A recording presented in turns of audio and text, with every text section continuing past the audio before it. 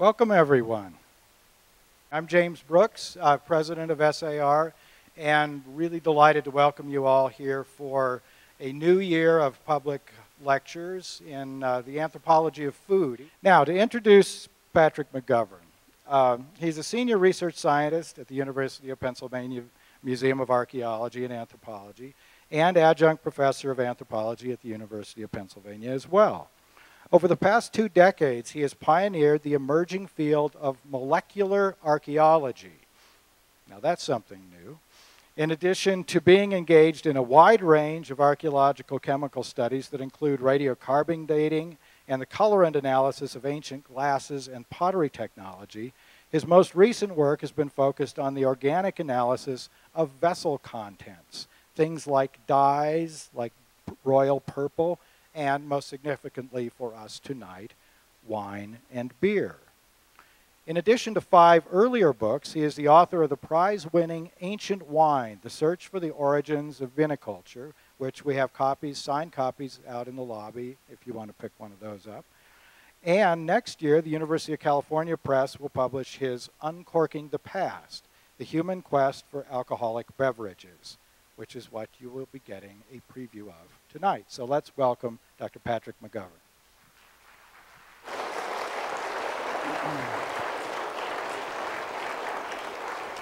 Okay.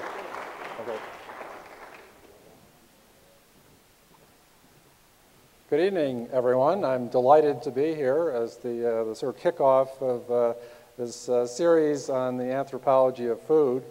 I think it's been about 35 years since I've actually been in Santa Fe, and it's a wonderful town. I had some great experiences just today that I'll touch on in this lecture. And I'm also delighted that my cousins from Albuquerque are here this evening. I haven't seen them for quite some time as well. The topic that I'm going to talk about, fermented beverages, is very dear to my heart, research, and palate. I mean, in order to really understand ancient fermented beverages, I mean, you have to do some tastings of modern beverages from time to time. So that makes this a very interesting field. Also, you can't have food without drink. And beverages can be just as nutritious as any other natural product, in fact, more so, because the fermentation process will actually increase the amount of vitamins and protein from the yeast primarily, and also accentuate different aromas and tastes, and they will detoxify the food and will cause it to be better preserved. And the alcohol that you get in a fermented beverage actually kills harmful microbes. So if you're in a time, thousands, millions of years ago even, in which you're going to be exposed to lots of microbes, if you're drinking a fermented beverage, you actually have a better chance of surviving and living longer and reproducing more. So you just keep that in mind as we talk about the importance of fermented beverages in human history. Now, I'll start out with this book that I wrote on ancient wine. It's probably as good a place as any for me, at least, to start. And I'll try to, give you a glimpse at, how important fermented beverages really have been in human history. And we'll travel back in time, not just to the origins of human culture, but the prehistory, millions of years ago. And in the book, I actually lay out sort of a new framework of how to understand fermented beverages based on recent discoveries. I'm also an archaeologist, so there's a good deal of archaeology there for everybody to try to digest. And I'm also a chemist, so we do a lot of analyses, as James mentioned, of the contents of the vessels, trying to figure out what ancient compounds are there that will help us to understand what the original contents of the vessel were. And of course, you can't ignore the textual evidence that you get during historical periods and also the artwork. And particularly in the case of wine, we have magnificent depictions of winemaking, especially from Egypt, but other places as well. And then you try to look at the modern ethnographic picture that may reflect what the ancient situation would have been. So you have to play with the variables there. And then finally, this is probably the sort of the most interesting, exciting part from my point of view, is to try to recreate some of these ancient beverages that we have chemical evidence for. And we try to really bring them back to life, as it were. And you'll see that some of these beverages are very strange. I mean, we're not just talking about your typical grape wine or barley beer, but what we call extreme beverages. Ones that have, components and ingredients that sort of boggle the imagination, but which, as we've discovered, you really can get, fantastic tastes and aromas that you never could have gotten otherwise. And we're sort of like pioneering a whole new field here. The scientific study of ancient organic remains is what I've been involved with, which I've really pioneered as one of the people in this field over the past 20 years. And what this entails, and I'm not going to get into all the nitty-gritty of the chemical instrumentation, but in the past 20, 30, 40 years, there has really been a revolution in being able to use different chemical methods to figure out what an ancient organic material is comprised of, and then working from that back to what the original natural products would be. And I mean, we're really just at the beginning of a process, I think, that's going to revolutionize, in a way, archaeology, because most of what we are as humans is organic.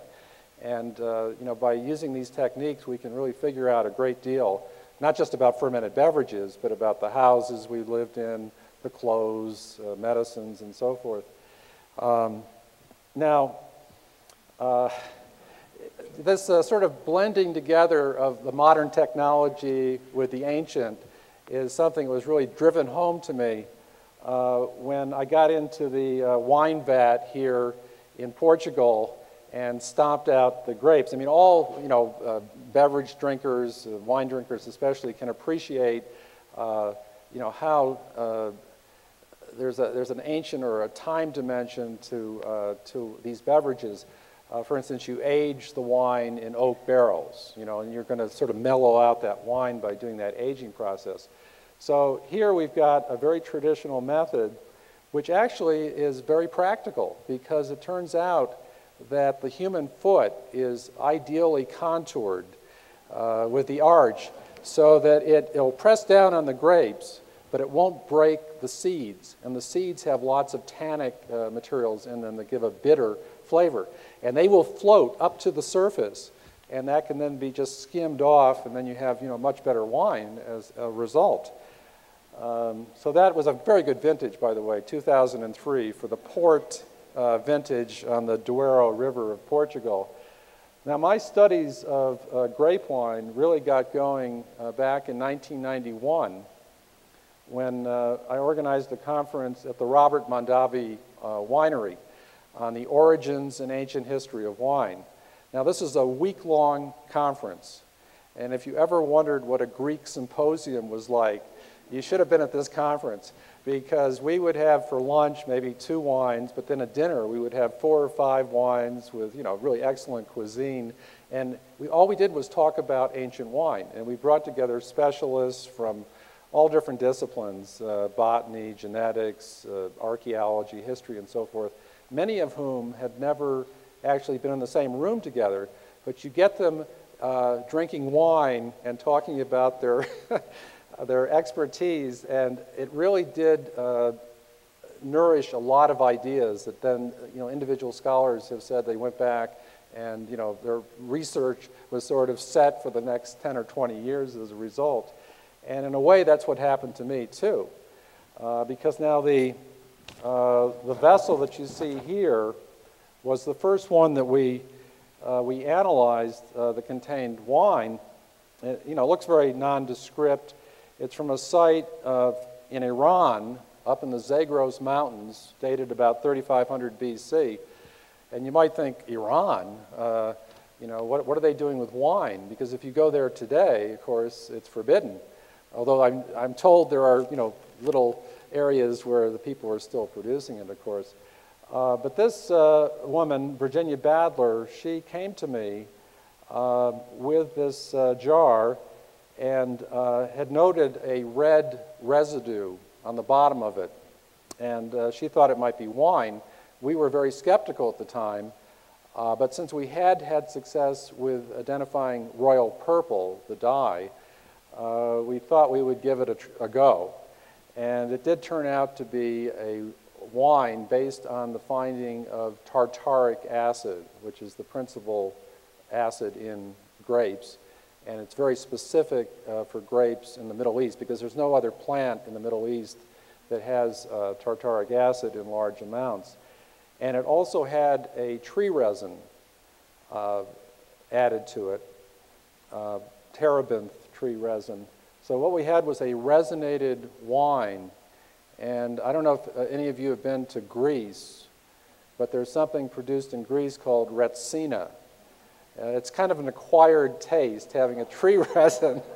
But if you're in Greece, it really seems like the best thing to be drinking with your moussaka and, you know, looking out over the Aegean and so on.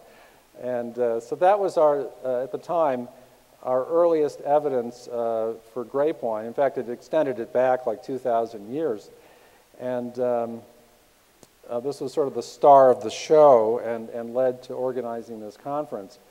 But if you think about it, you know, 3,500 BC may seem like a long time to some of us. But, you know, the human species has been around for, you know, millions of years. So even if we don't have the chemical evidence, we can make certain suppositions about what might have happened in the preceding hundreds, thousands of years before 3,500 BC, because if you could imagine that humans would have been interested in any sort of brightly colored fruit, and one that had a high sugar content especially. So if they saw grapes, say, hanging, or some other fruit hanging from a tree, they would be attracted to that, and they'd also be interested, you know, once they had a taste of it. So here we have some of our ancestors sort of foraging around in a river bottom looking for some of these fruits. Now we know that all animals, going from the fruit fly all the way up to the elephant, are very attracted to sugar and alcohol. Alcohol plumes, you know, they smell it and they're actually attracted by it. And if you look at primates in general, most of them have a diet comprised of about 75% fruit. And if you put them, if you give them the opportunity, they will gorge themselves on fermented fruit. You know, you could get natural fermentation of the fruit, or they, if they had some sort of a drink, you know, offered, if they could get a drink somehow, they will just keep drinking. And it's not then difficult to imagine that our ancestors probably would have been drawn, you know, to the same sorts of fermented fruit and beverages. The only problem is we don't have the actual archaeological or chemical evidence for this as yet. Now this theory is sometimes called the Paleolithic or the drunken monkey hypothesis. And what we can imagine is they espy this brightly colored fruit. They take a whole bunch of it, they put it into whatever container they have. It could just be a leather bag or a wooden container of some sort. And if you get enough grapes or other fruit, or even honey, honey is a very high sugar natural product, into the container, eventually you get juices forming at the bottom. Now for honey, you actually have to dilute the honey with water to get the yeast to start to act on it. But you will have a situation in which, you know, if they have enough grapes, you know, sort of pressing down, you'll get grapes oozing out of the skins and accumulating on the bottom. And that juice, with its high sugar, is like a perfect nutrient mix for the yeast that is living on the surface of high sugar fruits. And actually yeasts are in honey as well. So you can then imagine over a day or two as they're eating their fruit or they're gobbling up their diluted honey, eventually this will have fermented, especially in a warm climate. As you reach the bottom and you will put your fingers into this liquid, and you will get the aromatic qualities of that fermented beverage, and then you also get some mind-altering effects. So it's not hard to imagine that they might try to come back over and over again to try to see how much more of this they could consume. One of the problems with this Beaujolais Nouveau, we could call it, this is a Stone Age Beaujolais Nouveau, is you had to drink it very fast because they had no way of preserving it. Now in the case, if they'd added tree resin actually has preservative properties, that would have helped. But they had no container that they could stopper, like our glass bottles with a cork. This didn't exist. So they really had to drink this in season as quickly as possible. If we want to really get some early evidence, and the best period to look for is this early fermented beverage would be the Neolithic period, which goes from about 8,500 down to 4,000 BC. This is the time when you get year-round villages being built. And here we have the site, another site in Iran, that has actually yielded our earliest published evidence for wine. It's called Haji Firuz Tepe, 5400 BC. And this is an example of one of the villages that were being built all across the Middle East in this sort of revolutionary period in which various plants and animals, sheep, goat, cow, and so forth, were being domesticated, and also many plants, including, we think, the grape, because if you can domesticate the grape, you can actually make more fruit and you can make more wine.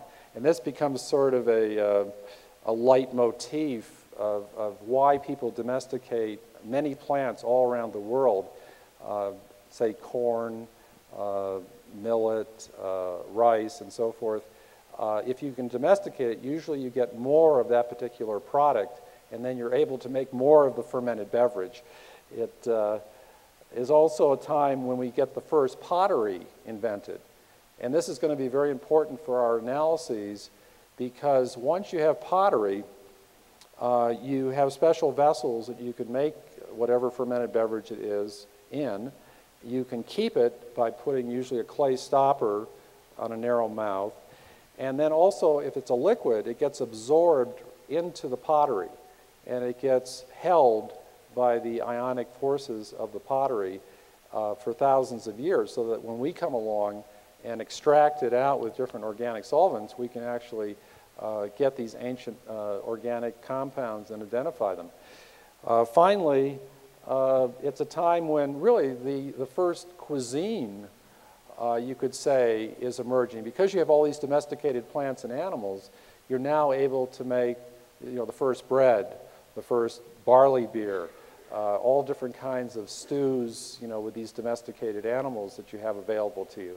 And in many ways, a lot of the foods that we enjoy today, they go back thousands of years, back even to the Neolithic period.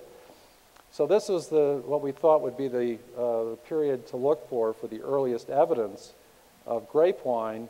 And since I come from the University of Pennsylvania Museum, I have a sort of an easy task. All I have to do is go back to my museum and find the resident Neolithic archaeologist and start asking them if they found any interesting vessels that might have a residue on the inside that might possibly point to a fermented beverage. So in this case, I had, I don't know if this is working now. Oh, here it is.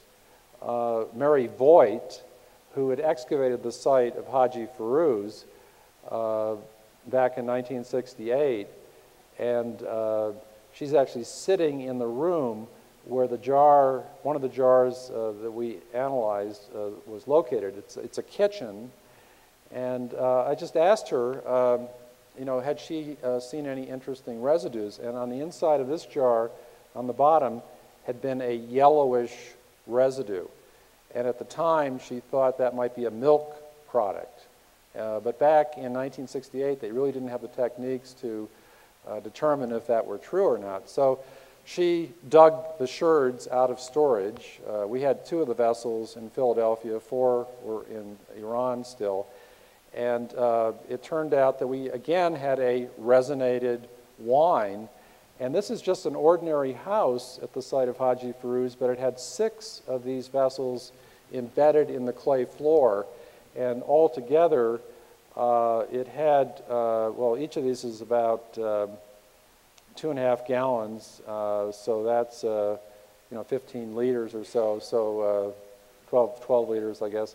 So it's about 60 liters just in one ordinary house, and there were many of these houses, extended out over the whole site.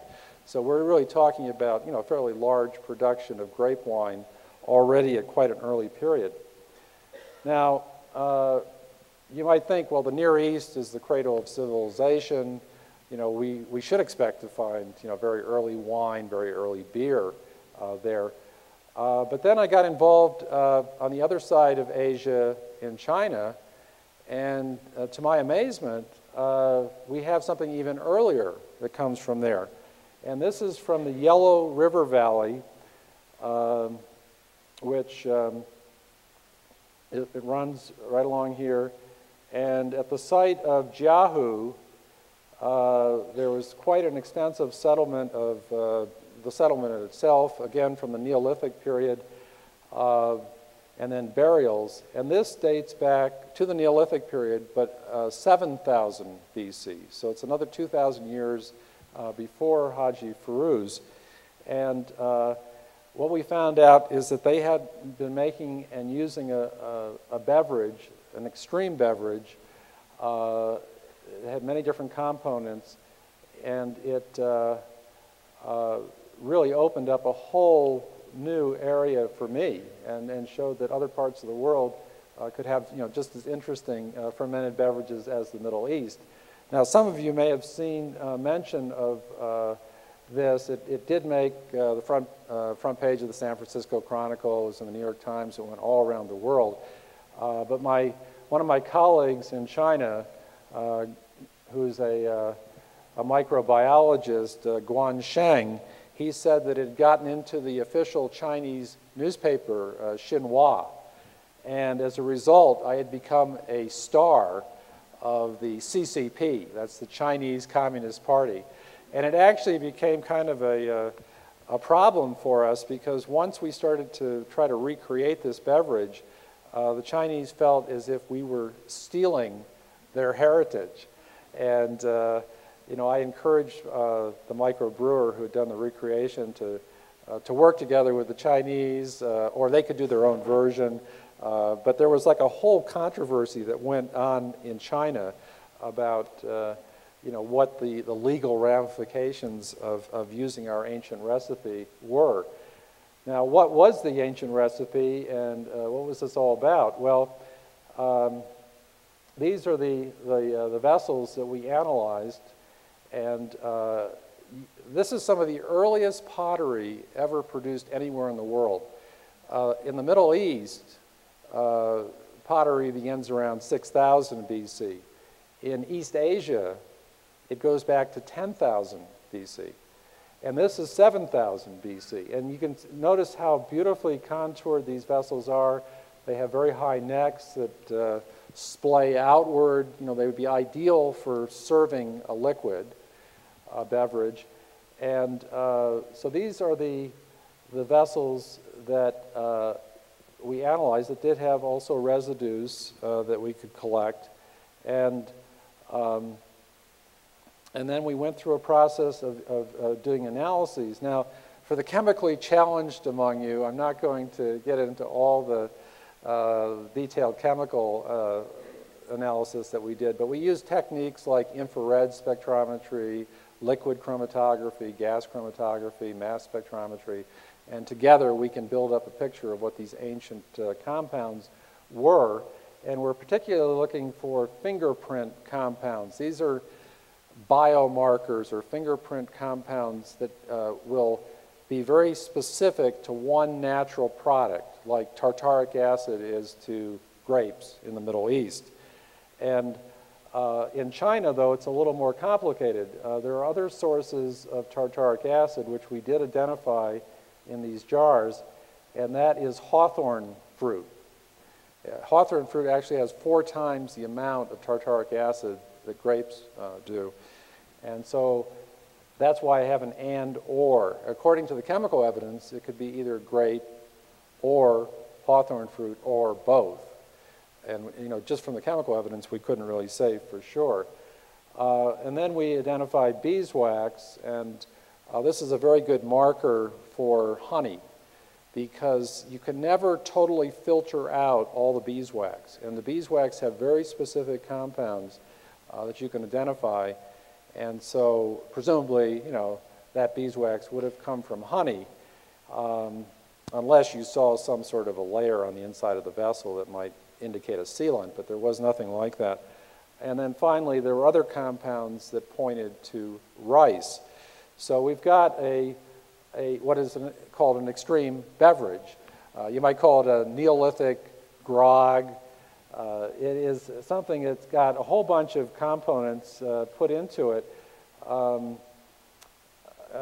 Grape and or hawthorn fruit, rice. Now, we can debate about whether that rice should be called wine or beer. The usual definition for beer is it comes from a grain, and rice is a grain. But the way a lot of times rice is processed, to make sake and other rice beverages in China, is it does have a fairly high alcoholic content, up to, say, 10%. And it's also very aromatic. So I tend to look upon that as being like a rice wine, in quotation marks. And it also had honey, so that would be a mead. And you mix all these together, and this is what happens to you. And when we first started, coming up with these extreme beverages, we just couldn't understand. I mean, how can you mix a wine, a beer, and mead together? But as we've done more and more research, especially back into the Neolithic period, we see that these people were very experimental. I mean, they're not just domesticating plants and animals. They are playing around with different kinds of cuisines, different kinds of beverages. And in a way, we are the ones that have become restricted in our thinking, because we become specialists in winemaking or beer making or mead making. And for the experimental beverage maker of the Neolithic, let's just toss everything into the pot and see what happens. And then, of course, you can serve it probably to all the people of the village. And if anybody keels over, you probably shouldn't head in that direction any further. But if they start saying, well, this is pretty good, you're on the right track. Anyway, that's my sort of imaginative recreation of how these people might have thought about it. Now, the hawthorn fruit, this is some hawthorn fruit on the left, is interesting, but more interesting is the grape, because this is the earliest instance that we have chemically of grape being used in any fermented beverage. And as far as we know, the Chinese never domesticated the grape. They have more species of grape than anywhere else in the world. They have some 40 different species. And of course, this could change with further investigation, but as far as we know, they never domesticated any of those. The only grape that was ever domesticated was the Eurasian Vitis vinifera, and that accounts for 99% of all the different wines that we have, all the different varietals, like 10,000 varietals, but they're all coming from that one species. Now in China, we do know that they have some very high sugar grape species, like Vitis amurensis. It has about 20% sugar. So, presumably they could have been picking wild grapes and putting it into this beverage. It's just a question, we still, have to leave for the future maybe to resolve the domestication issue. The importance of the fruit is that it has the yeast. Also, the honey has yeast too. If you're going to get fermentation occurring, you've got to have yeast, and that's where the fruit is really the crucial part of it. This is a yeast budding, and of course they could not see the yeast, and that's only since Pasteur that people have microscopically been able to observe a yeast organism. But it is what is changing that sugar into alcohol and carbon dioxide.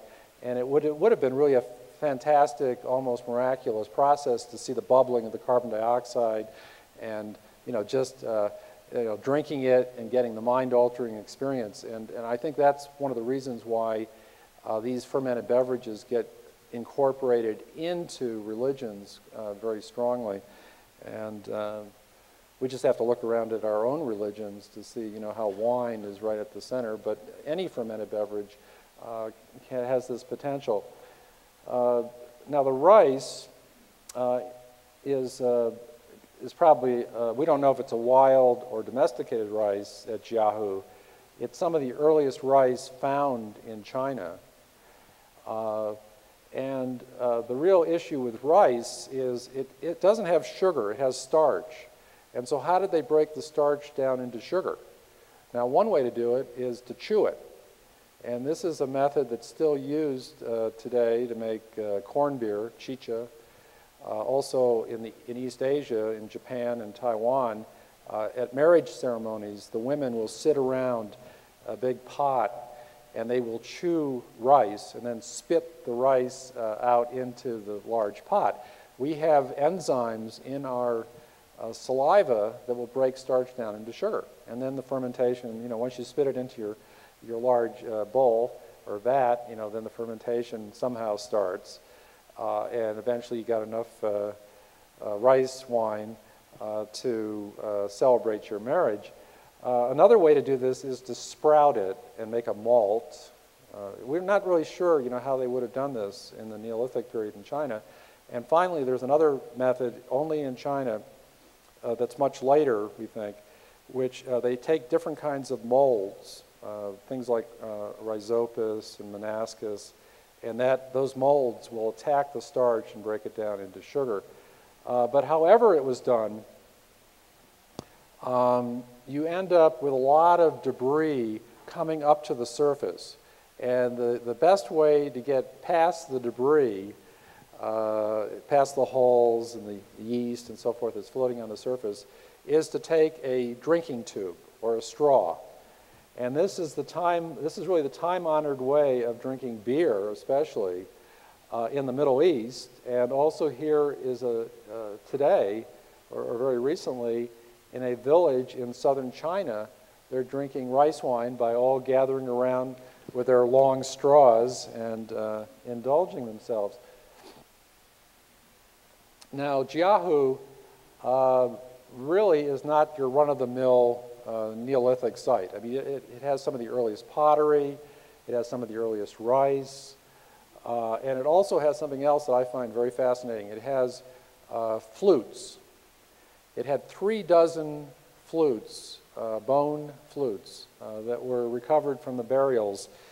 And these flutes have 2 to 8 holes that are very carefully drilled into the bone.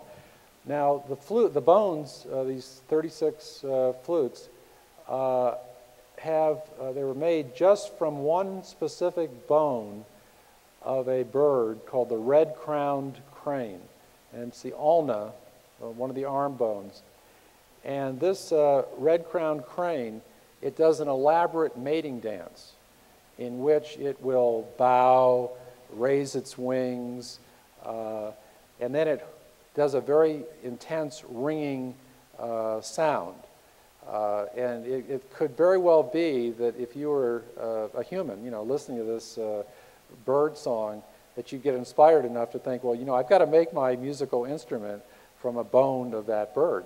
And then the musicians of Jiahu, actually had these flutes, a pair of them, buried right beside them.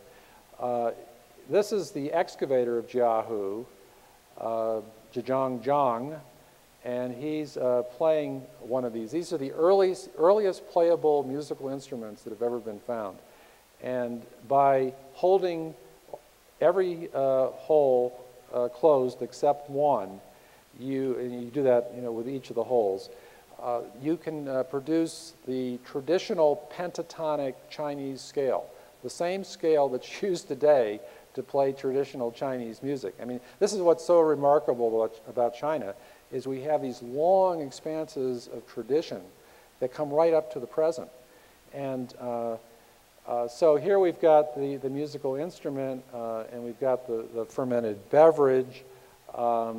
We've also got possibly writing. This is still debatable, but on many of the tortoise shells, there are actual glyphs or markings, this one in the form of an eye, and some of these actually appear thousands of years later during the Shang dynasty, from about 1600 down to 1050 BC. And you don't have, sequences of these, so, there's still a question about whether they're just, individual symbols, or whether do you really have true writing is still a question. But in the later Shang dynasty, these tortoise shells were very important for the shaman priests in order to predict the future and assure the welfare of the kingdom. And so, possibly they're serving a similar function here 6,000 years earlier at Jiahu, and it may all be sort of bound up in the musical instrument fermented beverage package. Because in these later texts that we have from the Shang dynasty, we have pretty specific information about the way the ancestor worship was carried out. And this is where, if the person dies, you would select a representative from the family who's called the shi. And this shi would have to drink 9 fairly large goblets of a rice or millet wine. Now, these vessels, if we assume the same size for the Neolithic period, this is about 1.5 liters of a 10% alcoholic beverage. This would definitely get you inebriated. But this is the whole idea, because you get the mind-altering effect, and at the same time, the spirits of the other ancestors who've gone before, they are said to all become drunk. And so they're very specific about the ceremony that was carried out, and at the end of the ceremony, you would have the beating of drums and the playing of some sort of music. And it could be that the flutes, would have served in that sort of ancestor cult as well, much earlier at Jiahu. Now, this is the label for our recreated beverage. It's called Chateau Jiahu, named after the site in China. And it kind of pushes the envelope both on the label and on the contents. We decided, actually it turned out that the Chinese have started to do botanical analyses. And the only seeds that they found of fruits at Jiahu turned out to be grape and hawthorn, which fit very nicely and corroborated our chemical evidence. So we put both hawthorn fruit and grape into this beverage. Now, this beverage is made by a very experimental microbrewer, Sam Calagione, at the Dogfish Head Brewery in Delaware. And he is like the equal of any Neolithic experimental brewer. You just have to go to their website and you'll understand why. He just will take any ingredient and throw it in the mix. Winemakers are much more conservative. I've tried to work with winemakers on these sort of projects, but beer makers tend to be the ones that are willing to take some chances. So we had the hawthorn fruit, we had grapes.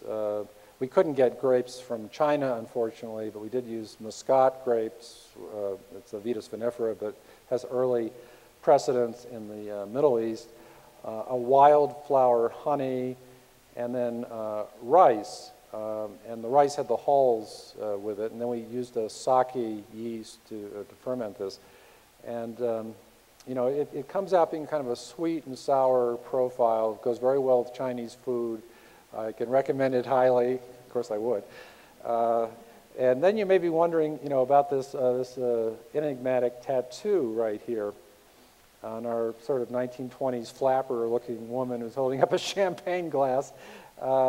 This is actually the sign for an alcoholic beverage in Chinese. And it shows a jar with 3 drops going off the lip of the jar. This sign, still used today, goes all the way back to the Shang dynasty. Again, an example of how strong tradition really is in China. We also did Shang Dynasty beverages, analyzed those. I'll just say a couple of words about it. Some of these Shang Dynasty tombs, you'll have many bronze vessels, and they have very tight lids on them. And in this particular tomb, I think it was 52 out of the 90 bronze vessels still had liquid in them. If you can believe this, from 3,000 years ago, there was still liquid. And what happens is the mouth of the vessel, it oxidizes and rusts, and it seals off that neck, and it sort of hermetically seals it. So you get evaporation down to about a third of the liquid, and then it's just sealed off. And so when I was in China, I was actually presented with liquid samples that were 3,000 years old. And when we did the analysis, these turned out to be more specialized than the Neolithic extreme beverage. They're usually either rice wine, just strictly rice wine, or strictly millet wine. And then but they did have some very interesting herbs and tree resins and flowers that were added to them. This is absinthe. It's in the same family, wormwood. I mean, wormwood is the general name for that family of herbs. Now, you know, you might ask just a base. I'm getting close to the end here, so I'm going to do the Americas in a short time here. But you might ask at this point, where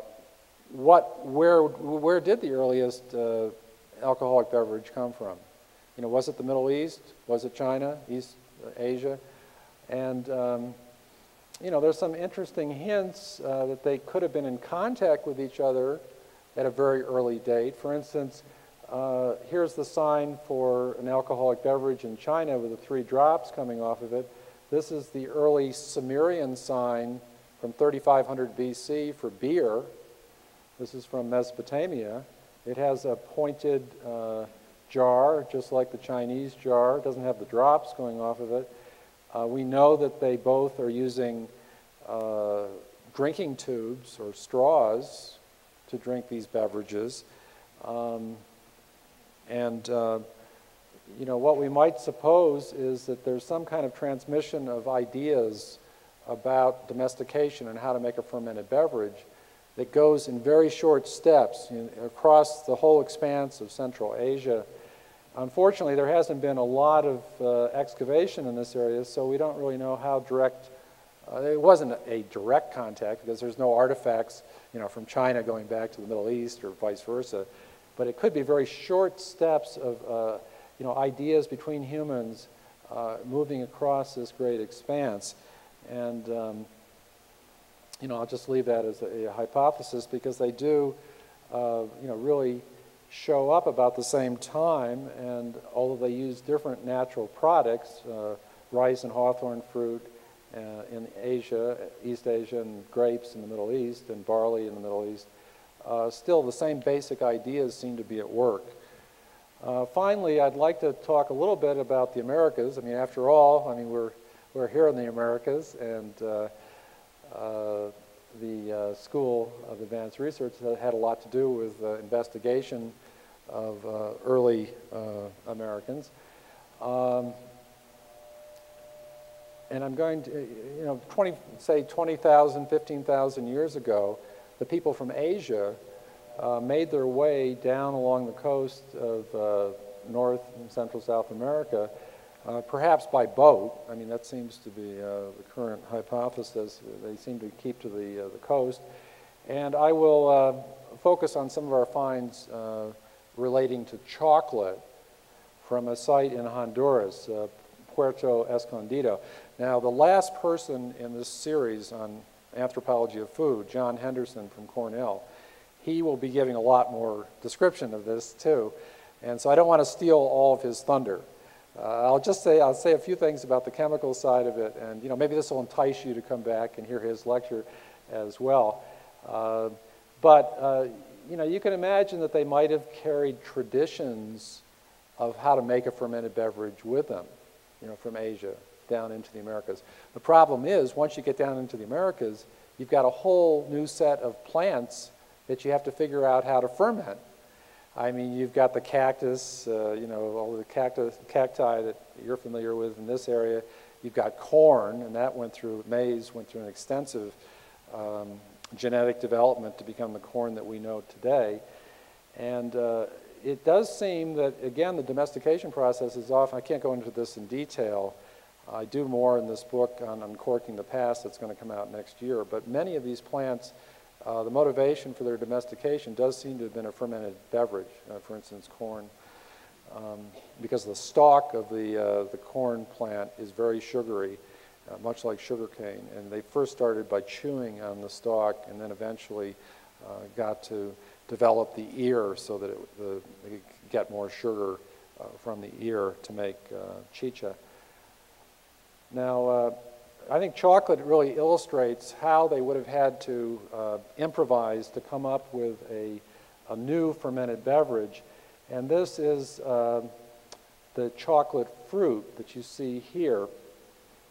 And it's called Theobroma cacao. And Theobroma, this name was actually given by the famous Swedish botanist Linnaeus to it. And it means food, broma, of the gods, Theobroma. And it turns out to be a very appropriate name because it really was right at the center of early American religion. Here you see the fruit, as I say, and it only grows under very specific, this tree is very, it has to have just the right conditions. It has to have water year-round. It can't have temperatures dropping below 60 degrees Fahrenheit and so forth. So there's only very specific areas for this species in Central America where it does grow. And one of those is the area where this site of Puerto Escondido is located, the one that John Henderson excavated.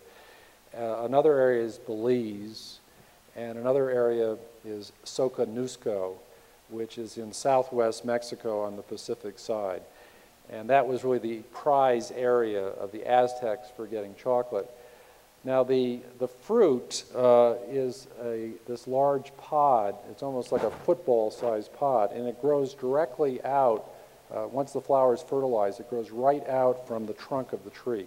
So you have these big pods, sitting on the tree, and it has a very sweet fruit inside, a pulp that's about 15% sugar. And then the beans that you can see here, there's about 30 or 40 beans that are embedded in this fruity pulp, this high sugar pulp. And what happens is, what we're hypothesizing is that early humans would have been attracted especially to this sweet fruit. And that sweet fruit does ferment into an alcoholic beverage of about 7% alcohol. And in fact, the way that you produce chocolate today is you have to go through a fermentation process and to get the beans out. Now, if you're just interested in the beans, a lot of times you'll throw away that alcoholic product that's been produced from the pulp. But, at the early stages, we can imagine that they would have been pretty interested in that alcoholic beverage, even if they're going after the beans.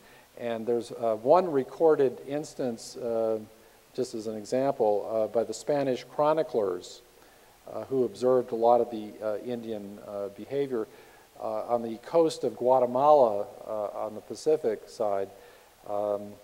They noticed that the Indians were piling all these pods of fruit into dugout canoes. And then they would just let the fruit ferment right in the canoes, and then they would drink that liquid. And there still are places in Central and South America where you can find the fermented beverage made just from the pulp. These are the kind of vessels that we analyzed from Puerto Escondido. This one again from Honduras. And working with a fellow scientist at Hershey Chocolate, Jeff Hurst, we were able to determine that this definitely contained the fingerprint compound for chocolate in Mesoamerica, and that's called theobromine, named after the tree itself, Theobroma.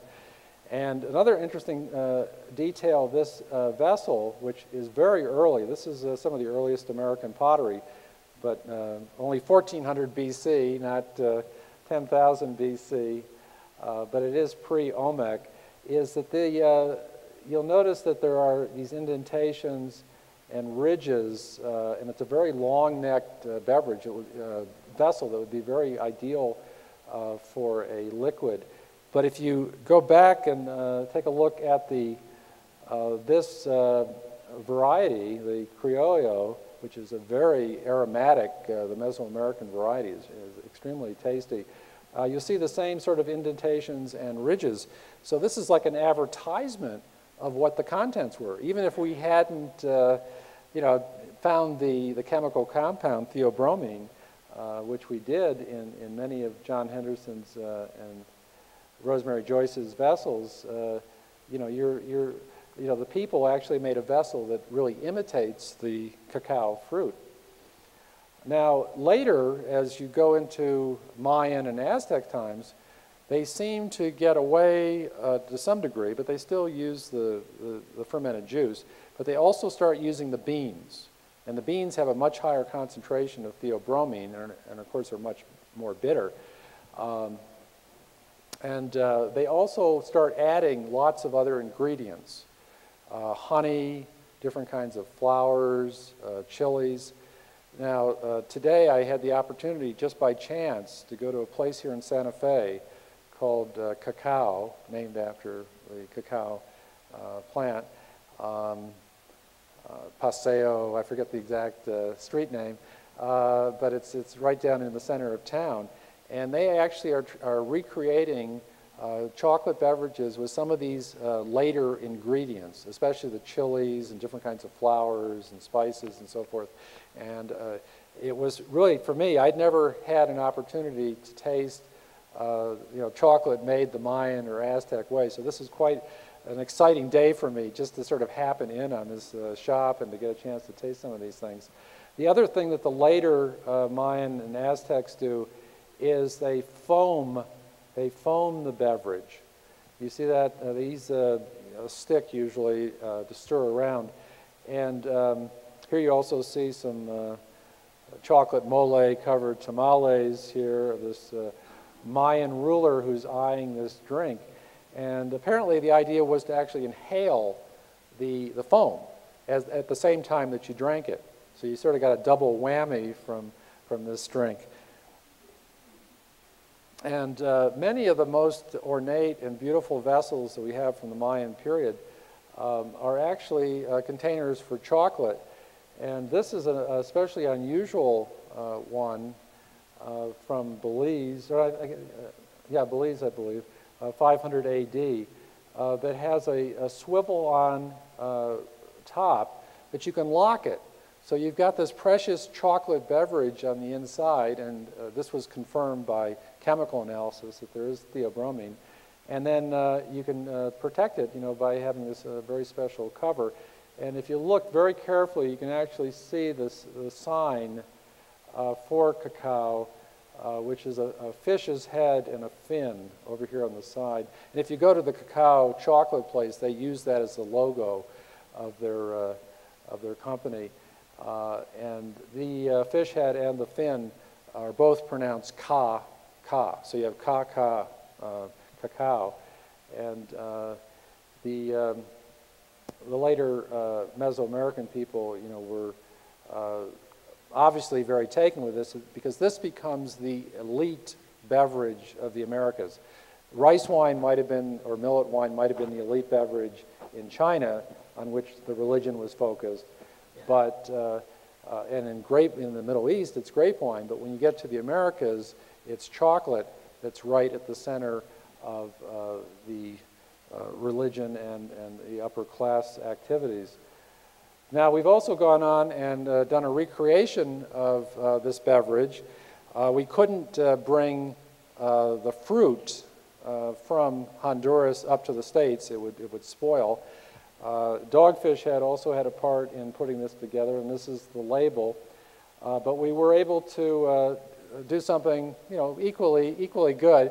We got dark chocolate from The prize area of the Aztecs is Soconusco in southwest Mexico. There's only one importer of that in the United States, in Missouri. It's the first time it's really been imported. The stark chocolate has been imported into the U.S. And then we got ancho chili that we put in. So this has like it's not a real hot chili, but it's something interesting. And then also achiote or anato, which gives a very dark red color, not dark, but a red color to it. And the reason we did that, it's mentioned in the ancient text too, but the main reason was because chocolate was associated with blood. Also the fruit, you know, with the ridges and the indentations, is associated with a human heart. And human sacrifices were fairly common among the Aztecs. And so if you were a young, you know, virile sacrifice at the top of your pyramid and you faltered in going through with this whole sacrificial activity, what they would do is they'd give you a gourd of chocolate in which they had taken flint blades that had been caked with blood from a previous sacrifice that was then mixed in with the chocolate. And that was supposed to give you enough courage to go through with it. Now, the name of this is Theobroma, and you know, for some of the older members of the audience, you might kind of associate this with Broma seltzer, but it's far from that, and it really is. It's the food of the gods, and it's named after the tree. And I think well, it'll be coming on the market this month, but unfortunately, Dogfish Head does not distribute to New Mexico. But if you go over to Arizona or Colorado, you could pick up some. And I'll just leave you with those thoughts, and I hope that this will give you some glimpse of this fascinating field of ancient fermented beverages. Thank you.